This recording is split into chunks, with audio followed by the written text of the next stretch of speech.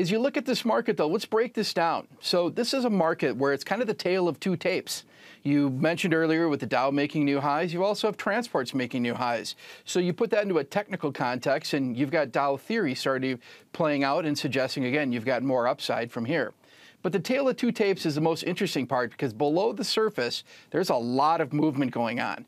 First, you've got the reflation trade happening. So what you're seeing happening here is more stimulus coming into the market, the $1.9 trillion getting spent.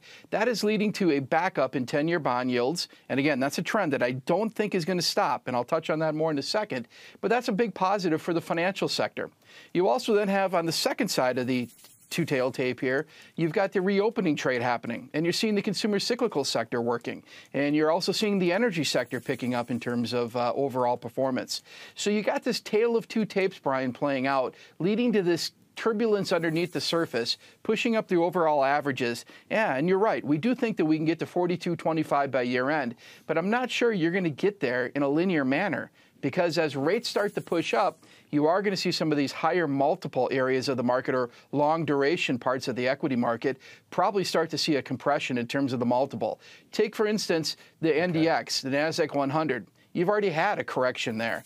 You also look at the biotech index with the XBI, and that's been off 26% from the highs. So again, expect more rotation in this market, Brian.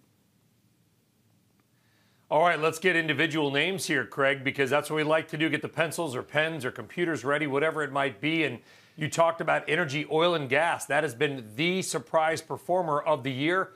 PXD, Pioneer Natural, the CEO, Scott Sheffield, a frequent guest on CNBC, probably the smartest guy in oil out there. You like that stock?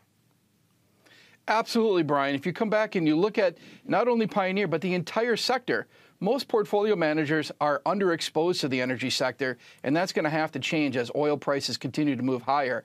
I look at a long-term setup in terms of oil, Brian, and you could be well north of 100, looking out 6, 9, 12 months from now, if you look at a point-and-figure chart on some of these things. Pioneer Energy specifically is a big long-term downtrend reversal where you've made this classic higher low on the charts.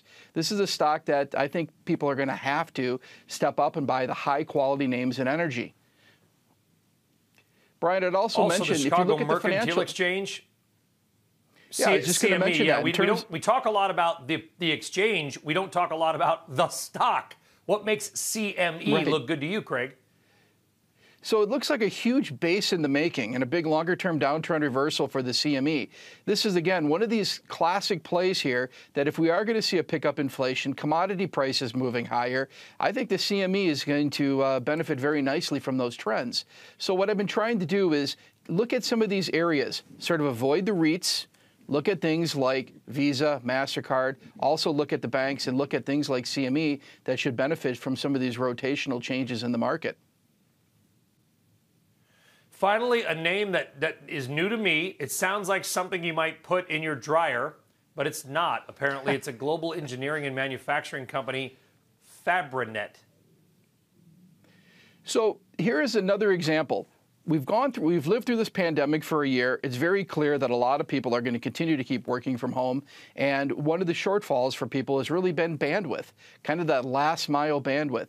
Fabrinet has got equipment and products in place to really help alleviate some of these bandwidth issues as they put the fiber optics in place and start to light more fiber and perhaps even bring fiber to the home for a lot of people. So stocks like Fabrinet to me look like you've made this nice base on base, you're breaking out, starting to make another leg higher in here.